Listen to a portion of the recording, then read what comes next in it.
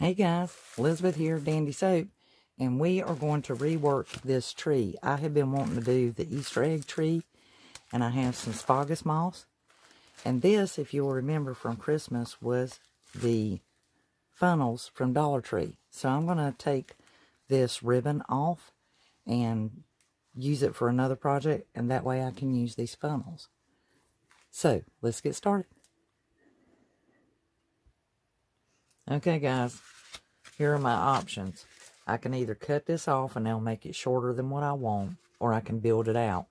So I'm going to use paper towel, cardboard, and a magic marker, and I'm actually going to use some hot glue, and I'm going to build this out to where it's as broad as this, where it will come out and broaden.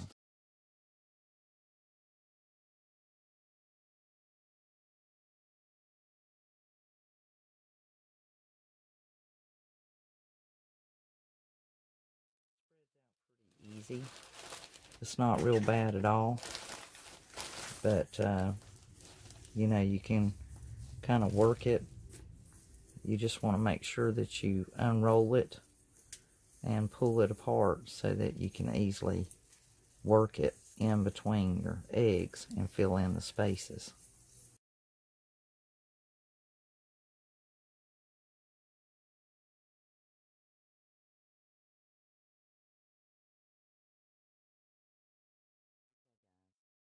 Add a little bit of interest to our Easter tree, I want to darken this, and I also want to wrap, almost make it look like a grapevine is wrapped around it. So I'm going to show you how to make this. I got this idea from In the Event with Karen, and her link will be in the description box below. You're going to love it. Basically, you can use either the creepy cloth from Halloween, or you can use gauze, or you can use cheesecloth, either one. And basically what we're going to do is, I'm going to leave mine this white color because I'm actually going to show you guys a technique of darkening up your moss on your tree. So I'm going to take this loose, and we're going to basically cut like a little strip out of it. An empty paper towel roll. Then I'm going to wrap it around, and then that way it'll dry, and it won't take this long to dry. Okay guys, basically just take and put just a small amount of Mod Podge. You won't need much because there's very little of this gauze. And so I'm just going to make me a little bit of solution here. As I said, you won't need much.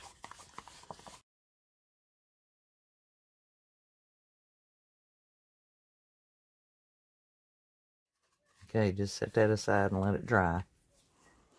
And now the next thing we're going to do, I'm going to take a little bit of truffle and one of my empty Mod Podge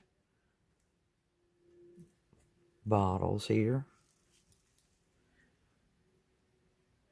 And this is the Waverly truffle, guys.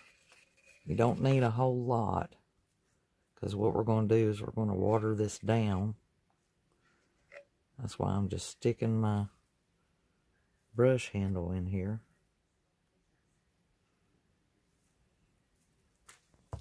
I'm going to use the sprayer from off my adhesive spray that came from Dollar Tree, because this sprayer will fit the Mod Podge bottle perfectly.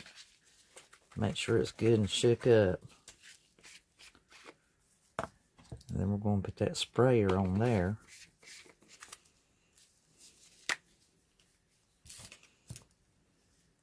And then what we're going to do, guys, this method is we are spraying that color onto this moss to deepen it, to make it a little darker. If it gets on the eggs, don't worry about it. Just have you a paper towel handy, because we'll wipe that extra off of there. So now we should add some flowers and berries to top off our little Easter tree. Give it something a little extra.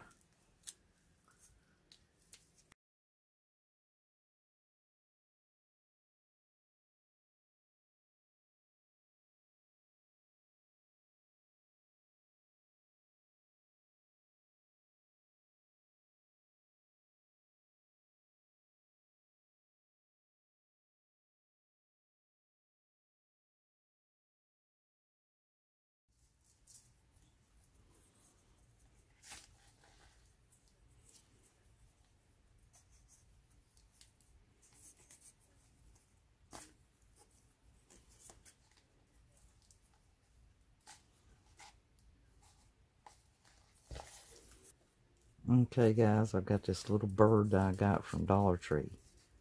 And I think he looks handsome up there.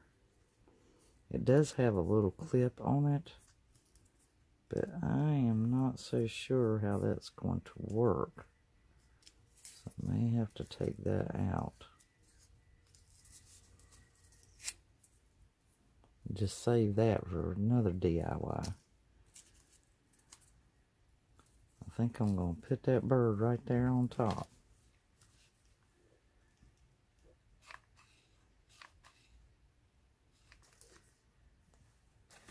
Okay, now I've cut me a piece of cardboard, and I am going to fasten it to the bottoms.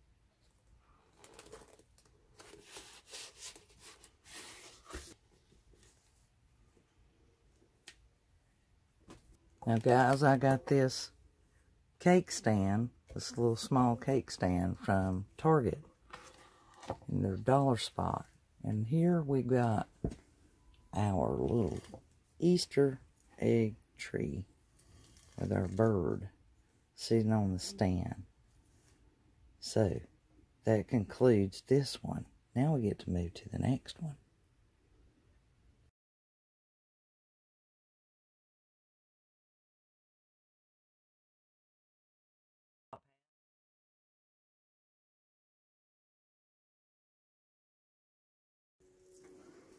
Okay guys, we have this St. Patty's Day hat, and I have been saving this, and today is St. Patrick's Day, but I've been wanting to make me a bunny top hat.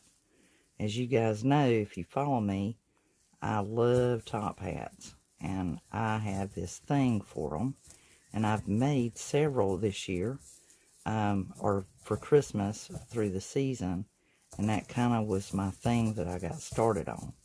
But if you'll look around, you'll find the beginning, and you can just take this off. Now the nibs on the side of the brim and right here around the top, we want to take those off, and I'm actually using a pair of scissors.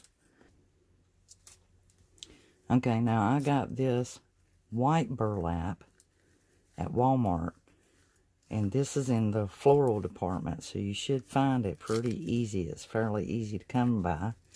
And this they call 5.5 inch wide.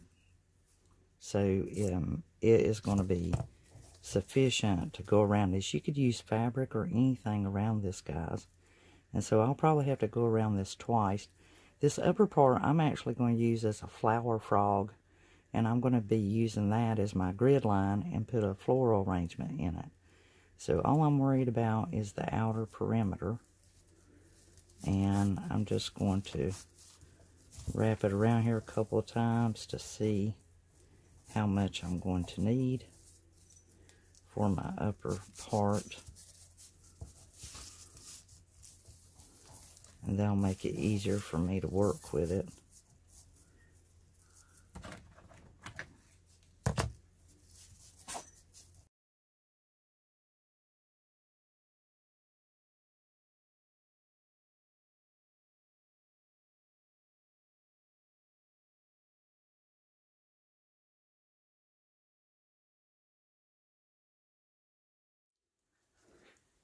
Now right here on the side, guys, where I've cut it to allow it, you want to cut to where that slit's there, and then you get a whole piece. So your slit's going to be in between, that way it doesn't show up. And so starting here, I'm going to roll that under and glue it to the underside. And they'll take care of that.